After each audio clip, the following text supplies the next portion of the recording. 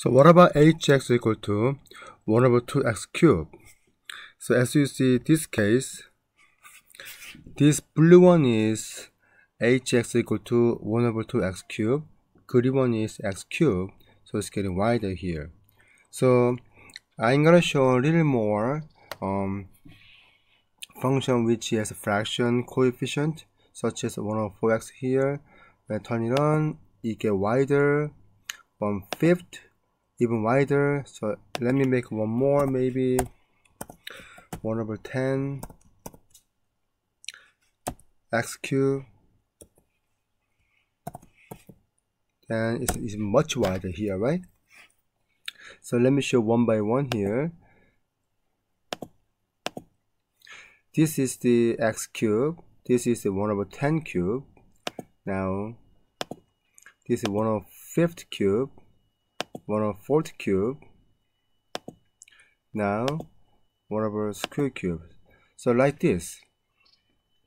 If the coefficient of a x cubic function is between 0 and 1, then this graph get wider and wider.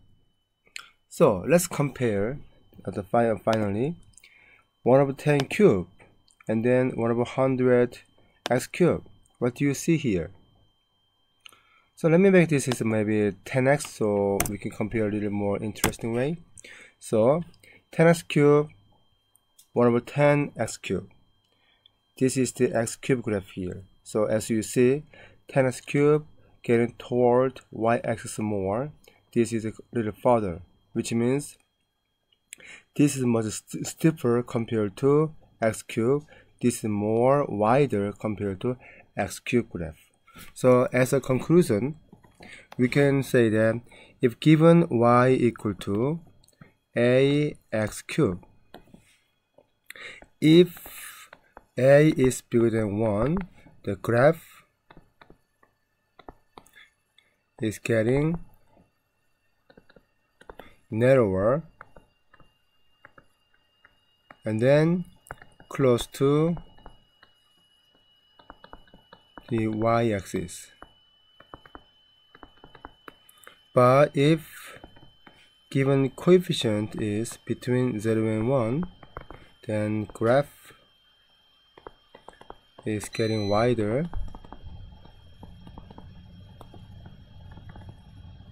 and then further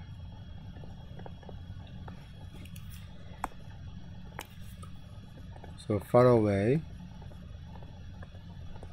from the y-axis. Okay, then you may wonder what if a is negative. So we basically covered before, but I'm going to show a little example here as well. So let me make any negative coefficient, so such as y equal to negative 2x to the cubic. So I'm going to turn off everything else so that you can see better. So this is the x cubed and this is the negative 2x cubed. If I make y equal to negative 1 over 2 x to the cube, they're also having opposite direction here. Therefore, when we talk about this property, it's centering on positive x cubed graph. If it becomes negative x cubed graph, the graph is opposite direction like this,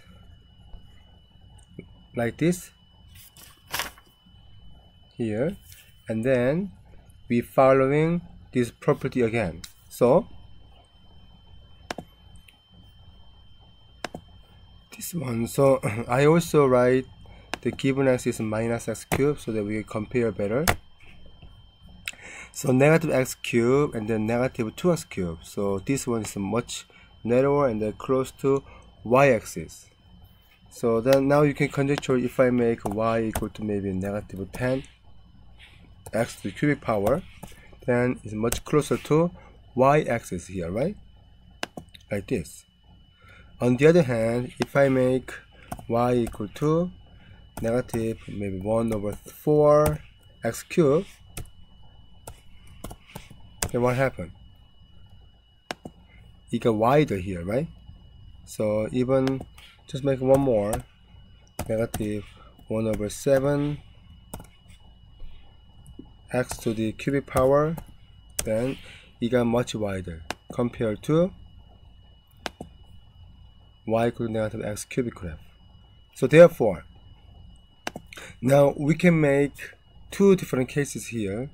If a is bigger than 1, then graph is getting narrower and close to the y-axis, and between 0 and 1, then it's getting wider and far away from the y-axis. If given coefficient is negative value, then it will be centering on y equal to negative x cubed graph. Okay?